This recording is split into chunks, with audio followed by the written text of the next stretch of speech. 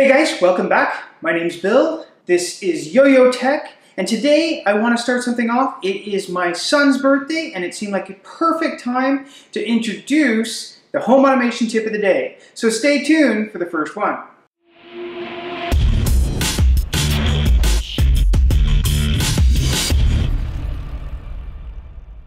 So guys, with home automation, there is definitely a focus on making sure that your automations run properly. You want to make sure that if timers are running, they run at the right time. If motion sensors run, they do what they need to do. But one of the things that we often forget about are the exceptions, or the times when you don't want things to run. And this can leave you left scrambling. As I mentioned, today we're having a party, and over the weekend we're having friends and guests over. And there's certain automations that I want to make sure don't run. For example, I don't want all my lights to turn off automatically. I don't want my lights to turn off at 11 o'clock and leave us sitting in the backyard in the dark. So what I have done, and one of the things I have developed around my home automation, is virtual switches to actually shut off my automations. And this takes a little bit of planning, a little bit of thinking, but it's essentially really easy to do.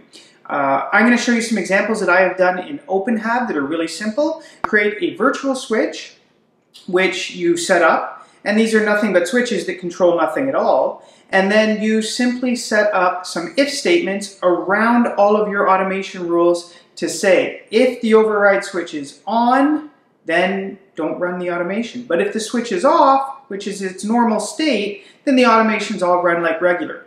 This way, when you have people over, you can simply go in and choose to turn on or off specific automations without having to open up code, hack things up, make things not work.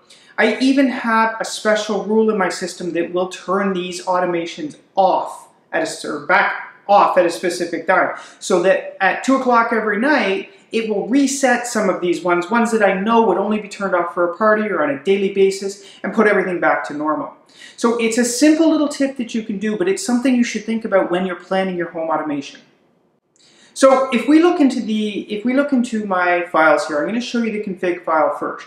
And essentially in my items file, I've set up a bunch of virtual switches, and you can see them here. And each one of these represent different things that I want to do. And ultimately, you can have as many as you want to have, and probably the more the better, because it's easy to set it up and be able to shut things off as you go. Sometimes I even set up multiple switches, or I group them together so that I can turn all my automation lighting on or off at the same time.